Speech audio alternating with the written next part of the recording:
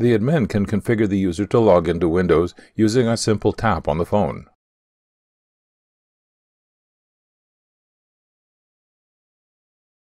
Once the user is logged into Windows, MagicEndpoint pops up saying it's also logged in.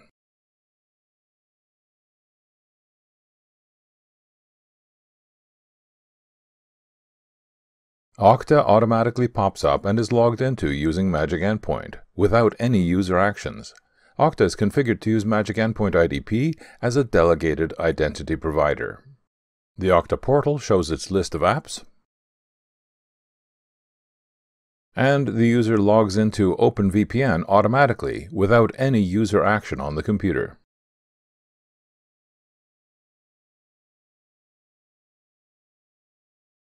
The user can also log into Office 365 automatically, again without any user action.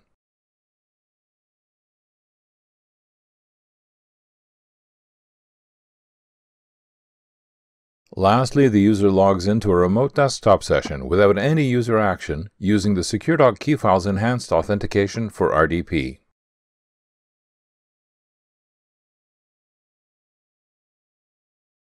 In this video, we saw how the user can authenticate directly at Windows using his Bluetooth-connected phone's key file, providing high-assurance, cryptographically enforced authentication. Once logged into Windows, we saw that the MagicEndpoint client software had also been logged into automatically. Next, we saw how Okta could be logged into using MagicEndpoint and again without any user action. Okta was configured to use the MagicEndpoint IDP as a delegated identity provider. Once logged into Okta, all the apps in the Okta portal page could be accessed, and we were able to log into both OpenVPN and Office 365 automatically, and again with no user action. Lastly, we logged into a remote desktop session, again with no user action on the endpoint device, thanks to the Secure.Key Files Enhanced Authentication for RDP.